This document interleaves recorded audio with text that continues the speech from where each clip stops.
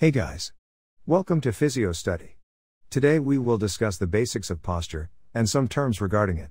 Without wasting any time, let's dive into the topic. We will be covering definition, types of posture, perfect posture, muscles responsible for good posture, abnormal posture, assessment of posture. Definition: posture is the description of how your spine is aligned, with your head, shoulder and hips, or the attitude assumed by the body, either with support during the course of muscular activity, or as a result of the coordinated action, performed by a group of muscles, working to maintain the stability. Posture can be assumed in any position, sitting, standing or, even during movement.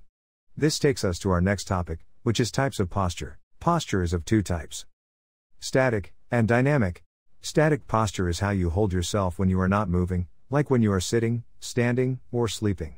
Body segments are aligned and maintained in fixed positions. Dynamic posture is how you hold yourself when you are moving, like when you are walking, running, or bending over to pick up something. It is usually required to form an efficient basis for movement. So, what a perfect posture would look like.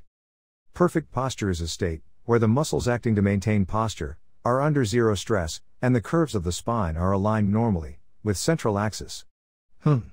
That was too difficult to digest. Perfect posture is a state where all the body segments are vertically aligned with your line of gravity. Seems impossible, right? In real life, perfect posture doesn't exist, since there are no perfect bodies, and it is impossible to lower stress in muscles to zero, since even at rest one or more muscles act in order to retain the position. Muscles responsible to maintain posture are soleus, gastrocnemius, tibialis anterior, gluteus medius,